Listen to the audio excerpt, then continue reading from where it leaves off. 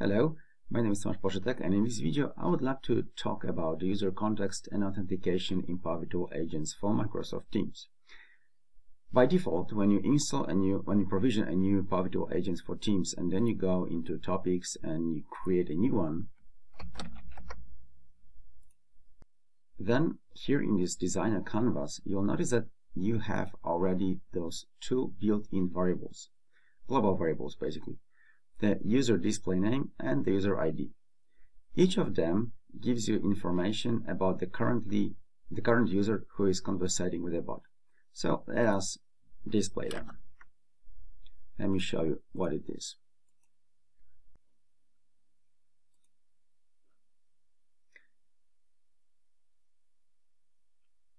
I need to as well define some trigger phrases.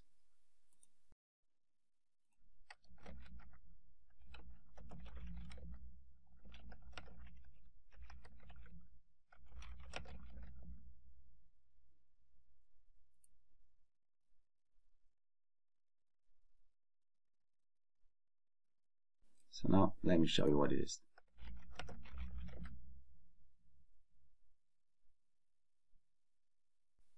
Right. So these two variables actually host or contain the information, the context of the currently logged in user. And this is this SSO approach, because bot is not asking user to authenticate. It is just taking its context from the Microsoft Teams.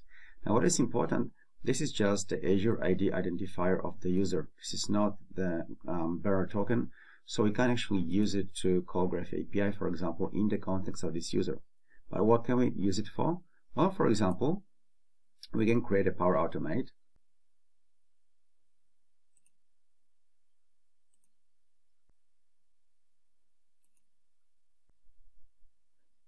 that will grab and display users' data. So I need to pass this user ID as an input variable, and with that I can, for example, call Office 365 stack of actions, users, and to, for example, get user's profile. So here the only input variable that is required is actually this user ID that I own already. Right? So I just need to pass it here, and then I can return, for example, user's email. Here to go. Alright. Right, so now I can call this action. So I need to provide the bot user ID, and in return I can display a message, this user's email that has been returned. Alright, let me just save it and check if it works.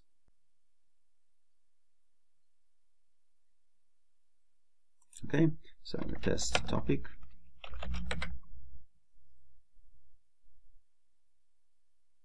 And right now that I not only have my information that is taken from the user's context, but as well the bot was able to obtain my user's email address. So this is the basic authentication, I mean the basic SSO, the basic user context that we can have in Microsoft Power Virtual Agents for Microsoft Teams.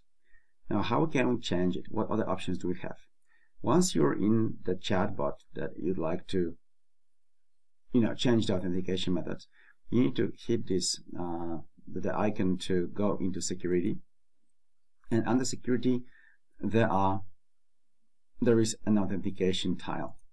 Under authentication tile, you can actually change how this authentication works for this specific bot. So you can choose between no authentication, so that any user within your tenant is going to be able to conversate with that bot, but there is not going to be any context of the user. So this is going to be a totally anonymous conversation. Or we can use this approach only for Teams, and therefore, as you saw, there are going to be those two variables, so the bot display username and the bot user ID. Or we can go to manual for any Teams.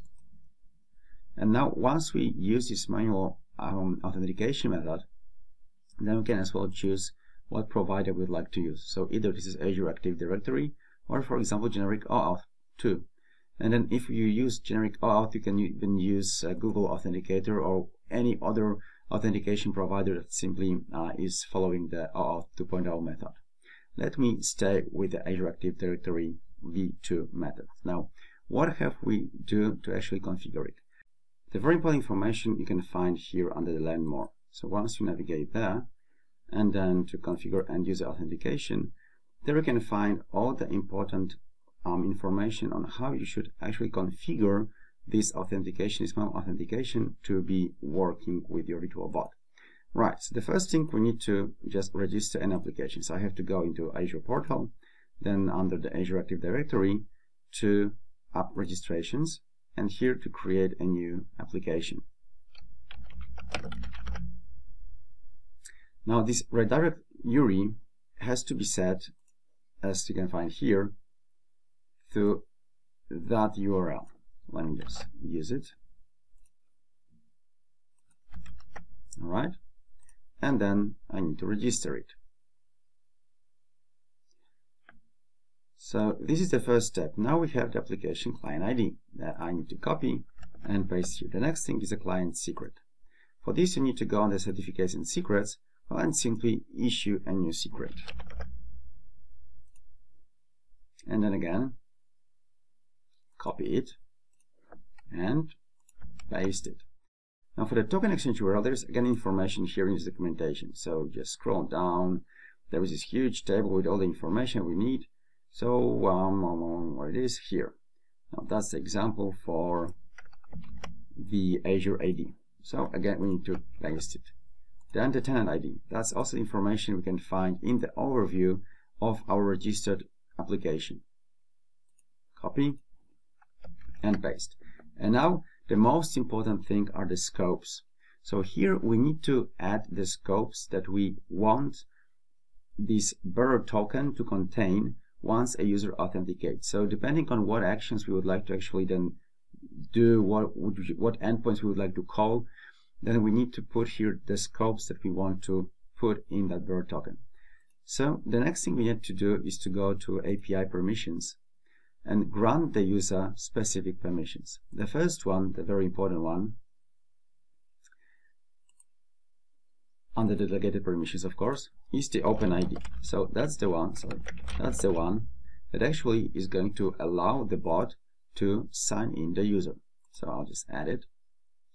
And now other permissions that we actually want to grant, as said, depends on the scenarios that we would like to then execute. So for example, for this purpose, I would like the bot to be able to call GraphAPI in the context of this user to, for example, list the groups that this specific user belongs to.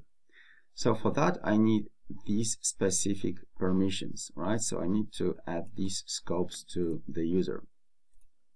So I need to go again to add permissions and GraphAPI, delegated. And under directory, I actually need to select all these. And in the end, I need to grant the admin consent. All right, that's done. So the next thing I have to do is actually to get these scopes and paste them here, but this time they should not be comma delimited, but just space delimited.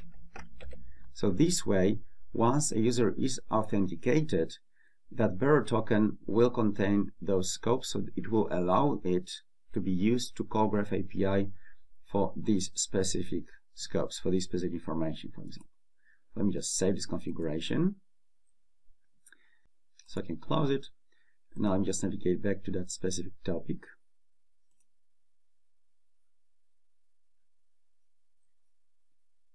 And this time I have as well this information that is logged in, so another variable, and authentication token. So the two new global variables that I can use to get user's context. The is logged in is simply the Boolean variable that returns true or false if the user is logged in or not. So I can, for example, use it to create a condition based on this is logged in, is equal to true. And then if the user is logged in, what I can do, I can again show the message to show my authentication token, which is a bearer token. Let me just save it now. And the next thing I will do, I'll create a new Power Automate that is actually going to call GraphAPI.endpoint to get the number or the names of the groups that I'm a user, that I'm a member.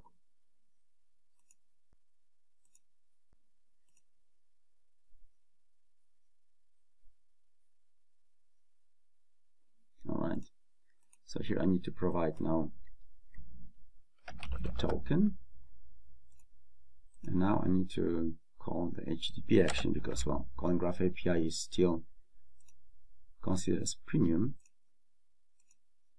So I need to now take all these. Oh, so it was get.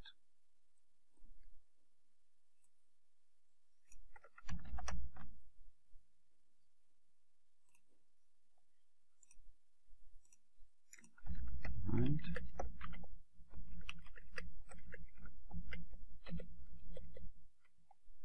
I'll also pass user ID. So I'll have the user ID.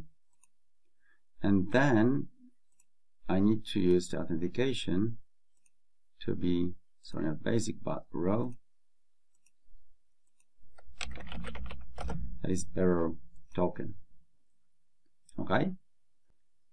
And in response, I can now just return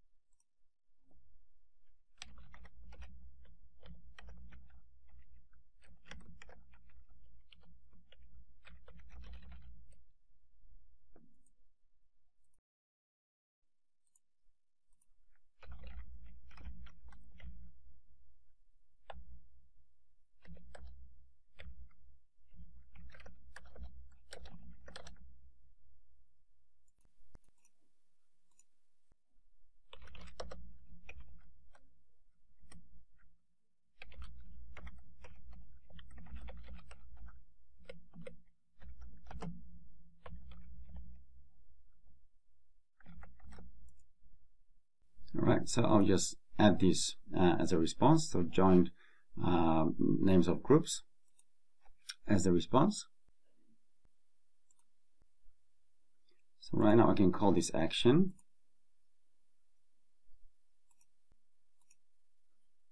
So I need to provide the auth token and user ID. And in response, I'll just display the response. Now, note one thing. Once I save it and actually trigger this conversation again, this time, because the bot is not actually getting my context from Microsoft Teams, I will be prompted to authenticate. So see it in action.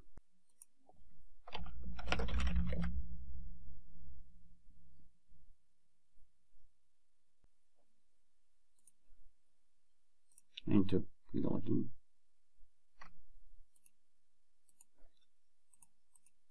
And now once I paste this code here, it will actually let the bot to exchange it for my bearer token. So let me show you. So right now, yes, so this is my bearer token, right? So it has been displayed, all the information. This is my bearer token. And well, this is the list of all the groups that this specific user belongs to. So this is how it actually worked, right? And therefore, once again, we have those two authentication methods. We have two ways to actually grab users' context. The first one is very simple. So it actually lets us to work within this Power Virtual Agent conversation. We can exchange it using the Office 365 action, for example, for other users' information, for the users' data. However, for any scenarios that you would like to call GraphAPI to execute actions on behalf of the current user, not only maybe to get these members list of members, but for example to call actions from the teams and create channels, create private channels, create topics, answer the topics. I mean, to have these Power Automates actually triggering a lot of activities on behalf of the user, then the only way to do it is actually to configure this authentication to be using Azure AD version 2, and then to use this bearer token with specific scopes, of course, for the endpoints that you would like to call to actually complete those scenarios. And well, thank you very much for watching. This is all I had. I hope you now understand how to configure the Azure AD authentication in Power Virtual Agents and how to use it and what benefits it gives you. If you have any comments, leave them down in the comment section under the video, and well, thumbs up, comment, and subscribe to my channel. Thank you and bye.